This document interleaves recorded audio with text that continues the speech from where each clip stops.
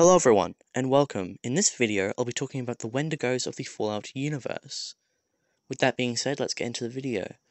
Wendigos are mutated humanoid creatures that are encountered in Appalachia post-war in Fallout 76. Individuals such as Morris Stevens have transformed into these creatures via their participation in the act of cannibalism. Pre-war urban legends surrounding the Wendigo cave within the Savage Divide became reality when the first Wendigo that we know of made its home there. While many Wendigos exist in Appalachia, only a handful can be specifically traced to a named person pre-mutation, with each person that mutated having largely unique circumstances leading to their transformation. The only constant in each scenario is the consumption of human flesh prior to becoming a Wendigo, though that does not explain their exclusive presence in Appalachia, although it is possible, considering Fallout 76 is the latest game, that this kind of lore will be retconned later on, and we might see them in sequels. We don't really know. We also don't know why Wendigos were not commonplace before the Great War. It is a theory within the community, however, that the addition of nuclear radiation could be responsible for the mutation.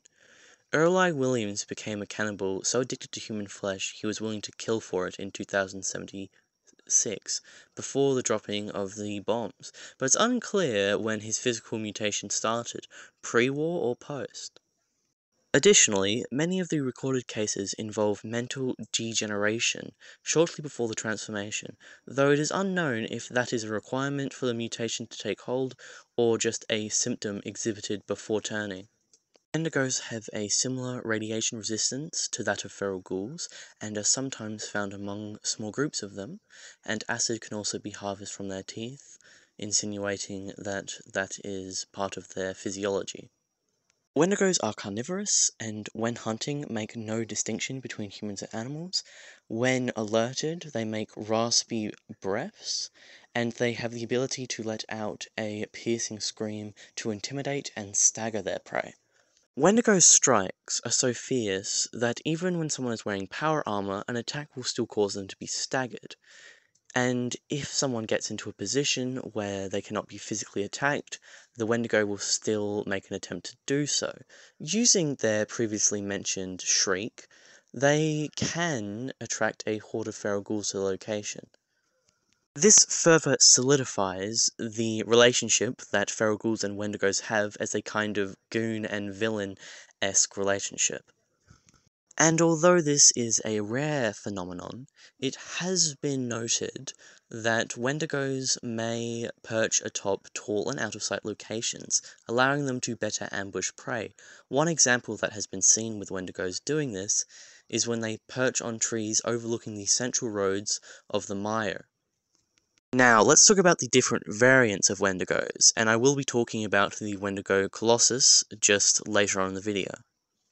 Ravenous Wendigo have a reddish, fleshy appearance, with darker and mottled colours. This gives them a form of camouflage to blend into dimmer and more urbanized environments, making them more powerful and more of a threat. The glowing Wendigo has been exposed to more radiation than your general Wendigo, just like how other glowing variations of animals work, and of course the glowing ones when we talk about ghouls. They are normally seen in hordes of up to 2 or 3 Wendigos, including themselves. Scorched Wendigos have been infected with the Scorched Plague. All the other variants have a corresponding Scorched variant, although they are all physically the same. This may occur when they are attacked by Scorched Beasts or the Scorched Beast Queen, becoming allies with other Scorched creatures.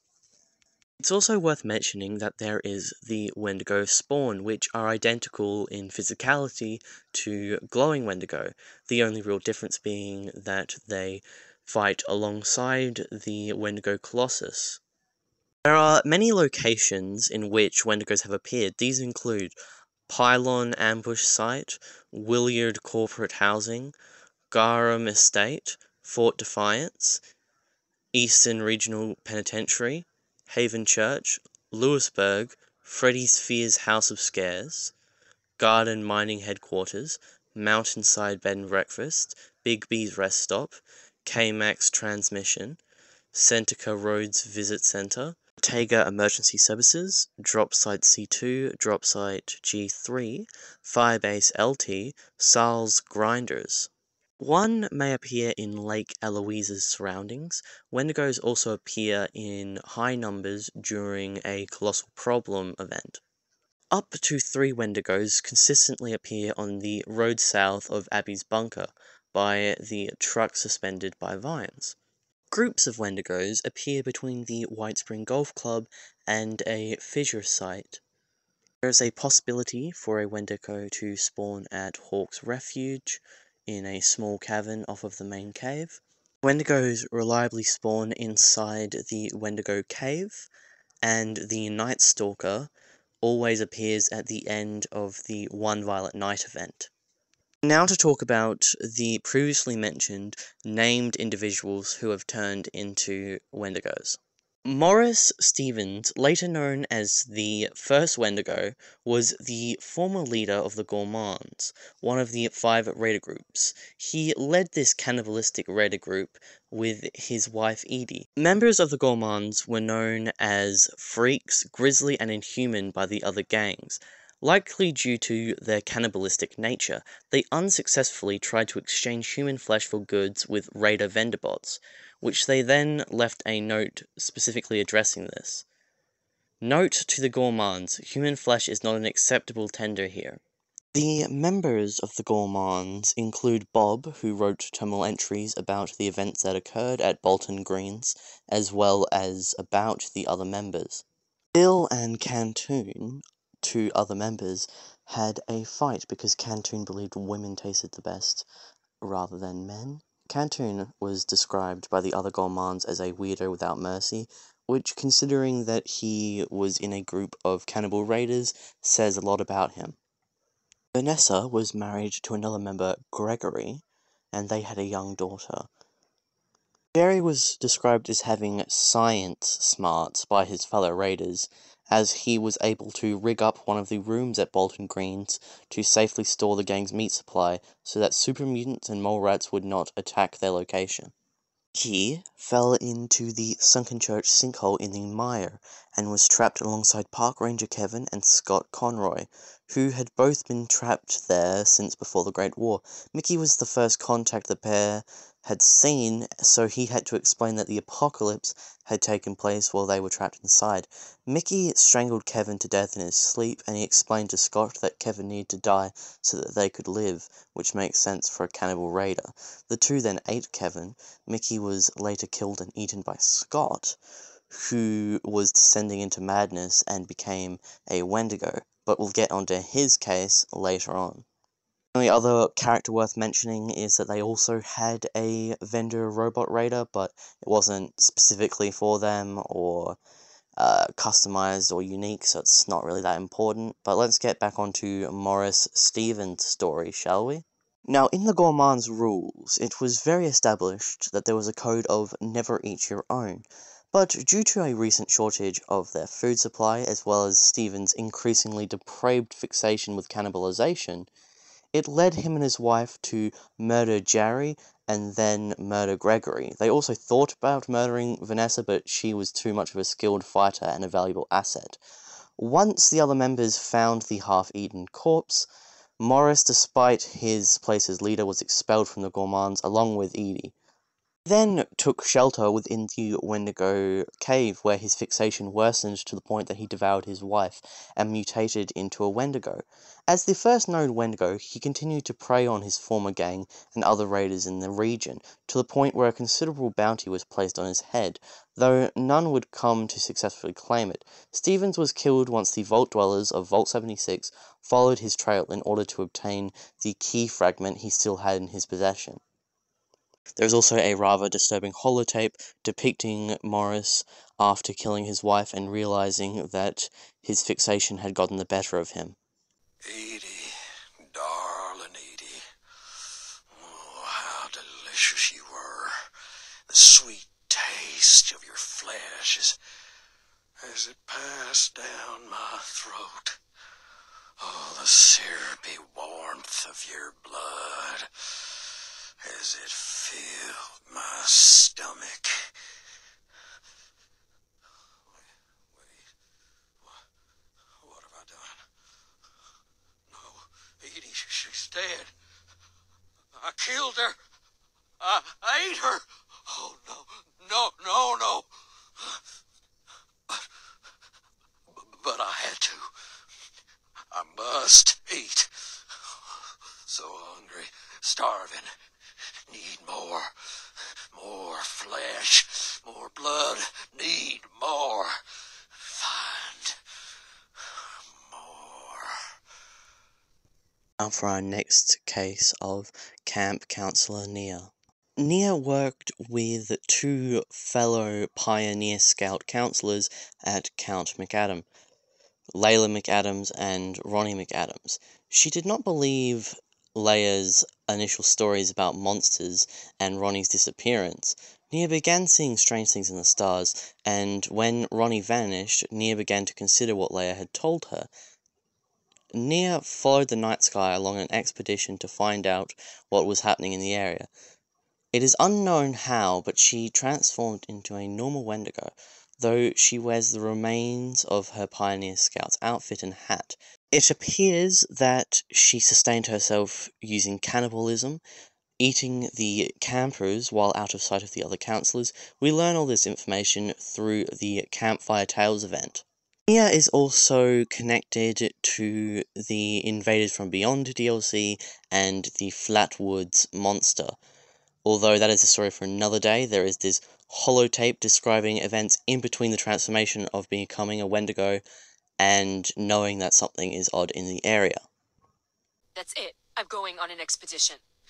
I have to hunt down whatever's been tormenting the kids for the past few months. Poor Layla. At first I didn't believe her. About the darkness, the shadows, the monsters. Even though I started seeing irregularities in the stars. And now that Ronnie's gone missing, I can't turn a blind eye. I have a theory about what's out there, and I'm gonna follow the night sky to my answer. It's far, and I've never been on an expedition alone, but I have to try. I'll find the cause of all this weirdness. For Layla. For Ronnie. Now, in this case, we talk about the previously mentioned Scott Conroy.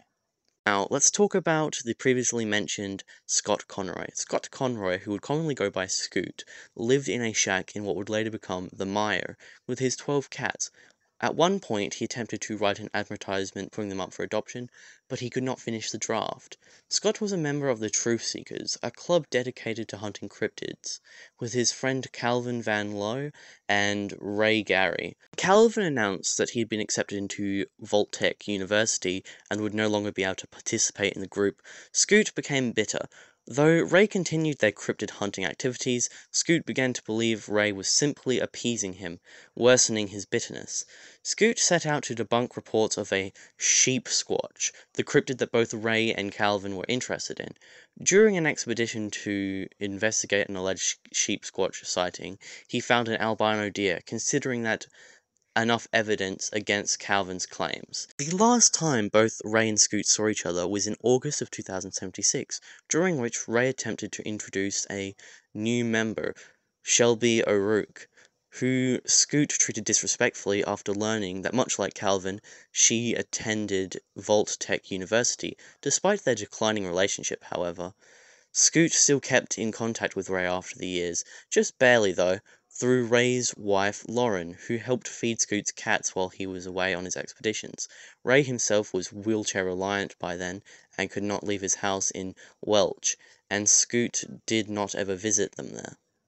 By 2077, Scoot's attention turned to hunting ghosts with his acquaintance Sean, which led him to the sunken church. While investigating the church on October 19th, 2077, he fell into a sinkhole and broke both of his legs. He accepted he was going to die and wrote a note asking for people to feed his cats, but to leave the note in case someone he knew found it. and him. The next day, a park ranger named Kevin fell into the sinkhole. Kevin taught Scoot how to survive on water, moss, and bugs. About 3 months after they were trapped there, Mickey, a member of the Gourmands, fell into the sinkhole as well. Mickey choked Kevin to death and convinced Scott to eat his remains for their survival, which they did. Scott eventually ate Mickey as well, growing deranged in his isolation. During his isolation, Scoot came to regret how he had let himself fall out of contact with his friend Ray, or how he had never told Ray of his supposed debunking of the sheep squatch. Scott did not know that Ray's injuries came from a sheep squatch attack, though he began to suspect that Ray was hiding something. For his part, Ray did not know if Scoot survived the war, but invited Scoot to stay with them in Welch and hoped to reveal the truth to him there via a letter he left. By 2102, he had transformed into a Wendigo. Now to talk about our final case, besides the Wendigo Colossus, of course. Unlike these other cases, we do not know the identity or story of this Wendigo prior to transformation. However, it does have the unique name of Night Stalker. It is a Wendigo that prowls the area around the Sons of Dane compound. Constant partying from the group residing there previously agitated it to the point of insanity. One day, the Sons of Dane hatched a plan to lure the beast out in order to deal with it. But the creature killed members of their group first. The Vault Dwellers can still accomplish the goals of the Sons of Dane, using music to attract various feral ghouls and later the Night Stalker itself. This can be done during the quest One Violent Night. Now it's time for that moment many of you may have been waiting for or curious about, as I have mentioned it many times throughout the video, but I think it's finally time we talk about the Wendigo Colossus, or in multiples, Wendigo Colossi. Wendigo Colossi are larger and more powerful Wendigo that have 2 additional heads, increasingly long and disproportionate limbs, and have a much larger stature than your regular variations of the Wendigo. Wendigo Colossi are encountered in nuclear blast zones, and are always accompanied by multiple regular Wendigos. Their scream can cause uncontrollable fear, causing someone to flee uncontrollably, although it is unknown if that is just a gameplay mechanic, or also in the lore, as that is quite a powerful and strange ability. There is also a unique Wendigo Colossus inside of Monongah Mine. Earlyle Williams worked at said mine previous to the Great War. He was a single father to Maggie after his wife left him, possibly due to a chem addiction. Hornwright Industrial bought the rights to the mine in April 2075, replacing the workers with auto miners. At first, this seemed like a blessing to the townsfolk, as it was plagued by financial hardship. The auto miners quickly and efficiently extracted all of the coal, however, and by January of 2076, there was no coal in any of the veins. Since the mine was no longer valuable, Hornwright Industrial prepared to leave that January. Williams and some other of the townsfolk drunkenly decided to steal some of the supplies from the mine before everything was taken away. Shortly after, Supervisor Deke Shrikes blew up the entrance with everyone still inside. Though Maggie tried to dig her father out with her bare hands, she was pulled away from others from the town, and lied to that he and the others had simply left. She didn't believe them, and reasoned they were either paid off by Hornwright's Industrial, or were unwilling to pay for a rescue mission. Inside the mine, Williams and the other townsfolk were facing a difficult decision. There was no food in the mine, however, one of the miners, James, died from injuries sustained while the entrance was collapsing. Several survivors agreed to cannibalize his body, including Williams, though others refused and stated they would rather die and be eaten than eat another person. At first, Williams questioned the morality of whether he should eat a corpse, saying it didn't seem right to him. After some time, as he and the others continued to eat those who died of starvation, he felt his sanity slip away, in part due to the lack of a day and night cycle. Eventually, his hunger got the best of him, and he found himself wanting to eat those not yet dead. Williams also left a holotape for Maggie. By 2103, Williams had mutated into a Wendigo Colossus. Hey, Mags. Listen. I know I messed up. I never should have came into this mine in the first place. A few supplies ain't worth all this. Don't you for 1 second start thinking that I left you on purpose. And don't be going and blaming yourself either. I can't be there for you anymore.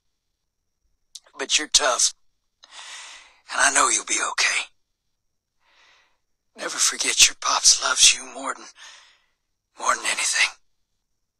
Now, although it does not relate to Fallout directly, I think it would be interesting to mention, for those that are curious, that in several Native American beliefs, although the stories change slightly depending on which group you ask, a Wendigo is most commonly known as an evil spirit that is frequently associated with winter, coldness, famine, and starvation.